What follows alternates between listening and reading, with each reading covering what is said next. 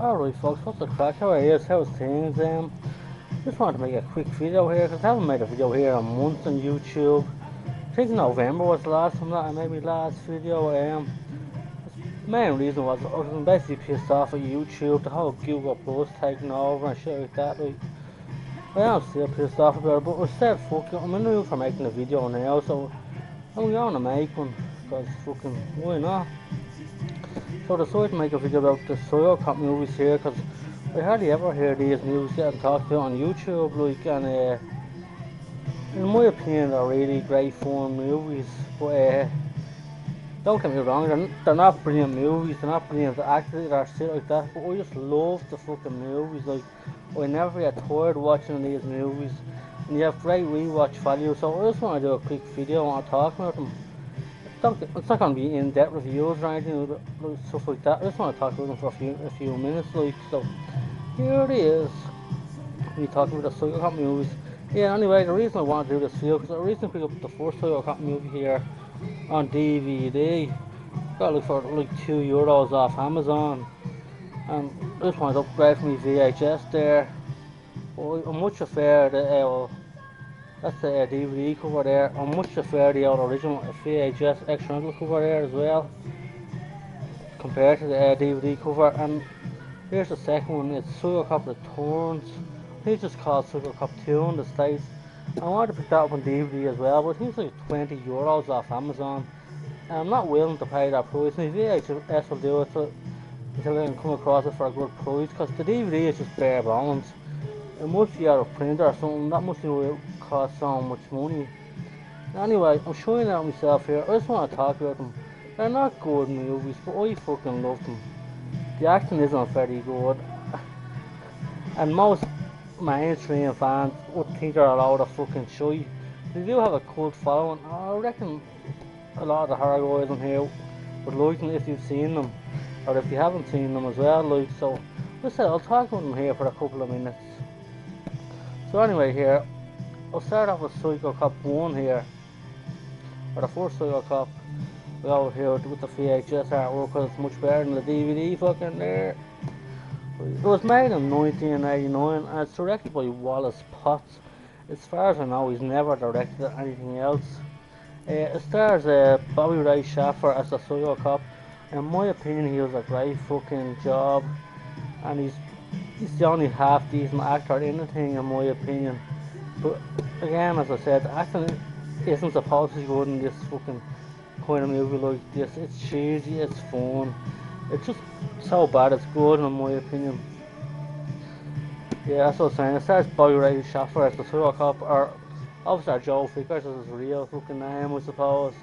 Actually, it's about a bunch of college kids that fucking rent out a villa or a mansion or some stuff like that for the weekend, and it's in the middle of nowhere, and it's surrounded by woods and stuff like that. Acting is really bad for the most part, but as far as the actors go, apart from Bobby Ray Schaffer there, I don't think any of them, I haven't seen anything else. I think, as far as I remember what I read, most of them are just friends with the director or something like that, and he just did it for a favour to him. I think the whole movie was wrote in 3 days or something, and only took them 2 weeks to shoot the whole movie. So as far as that goes, I think they did a pretty goddamn job of it. The acting is terrible. Don't get me wrong, it is terrible, but it's still a really enjoyable movie. Fucking Bobby Ray Schaffer is brilliant as Psycho Cop or Officer Joe Vickers. Some of his one-lines are just fucking great, and he plays the role really well, in my opinion. So yeah, so that's what I was saying. Just fucking cheesy fun. You can't go wrong with it. It's a really good time, in my opinion, once you take it for what it is. So now I'll just talk about the second one here for a minute. This one was made in 1993, I believe. Looks at artwork as well. It's rapid. Good old fucking VHS external. You can't beat them. Yeah, this one was directed by Adam Rifkin, I think his name was, and he actually did a few things after this. Went on to direct The Chase with Charlie Sheen and Christy Swanson, which is actually a really good movie that I enjoy.